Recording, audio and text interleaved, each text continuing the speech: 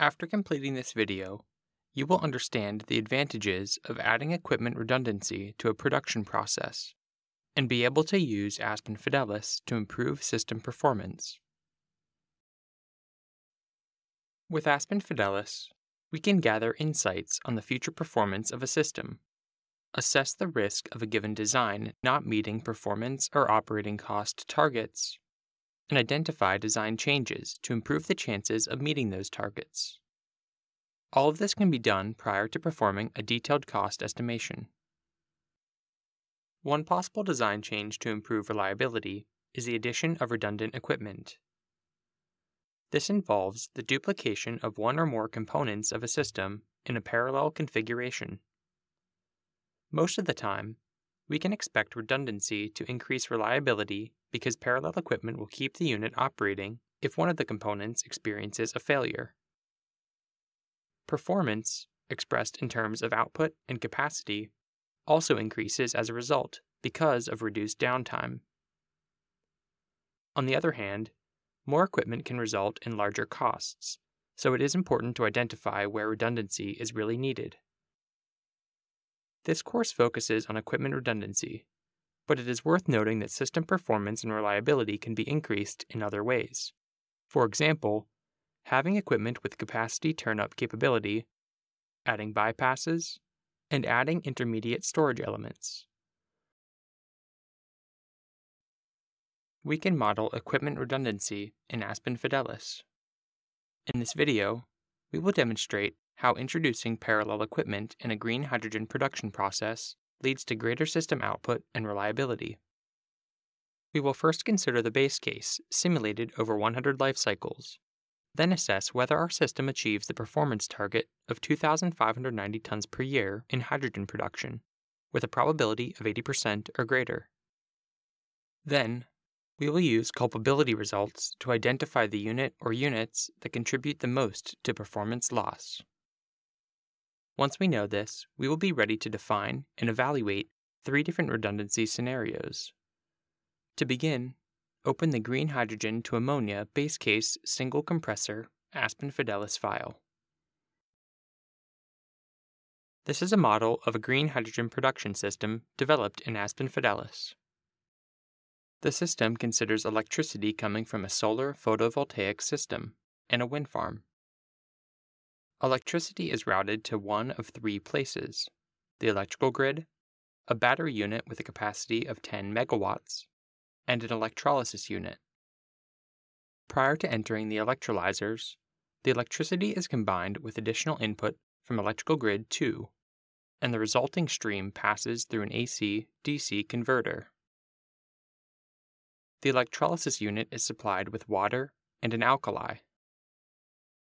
If we more closely examine the unit, we will see that it includes 8 electrolyzer stacks placed in parallel. The electrolyzers produce oxygen, which leaves the system, and green hydrogen, which moves on to the next step, compression. The compression unit requires additional electricity to operate. Compressed hydrogen is stored in a 6-ton tank. From there, it can be used directly on or off-site, or sent to an ammonia production plant. Ammonia shipment and demand is also considered in this model. Let's open the Set Run Parameters window.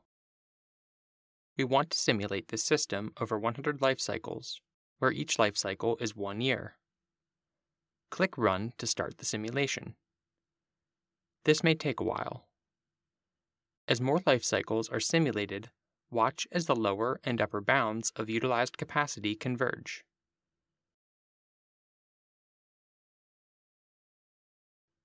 When the run has finished, we will open the Results folder from the navigation pane.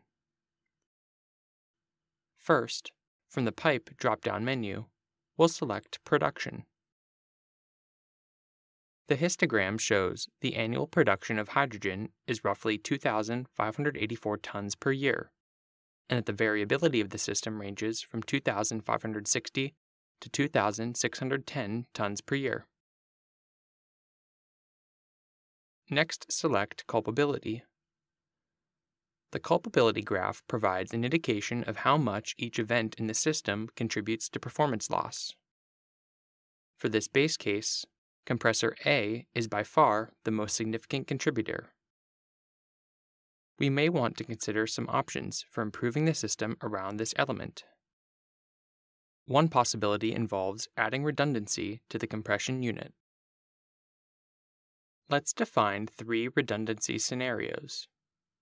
In the first of these, we've replaced the single compressor unit with 2 compressors in parallel. Each compressor can process 50% of the total flow, so we'll refer to this as the 2x50 scenario. In the rate multiplier element, we can see the number of parallel components required to reach 100% capacity.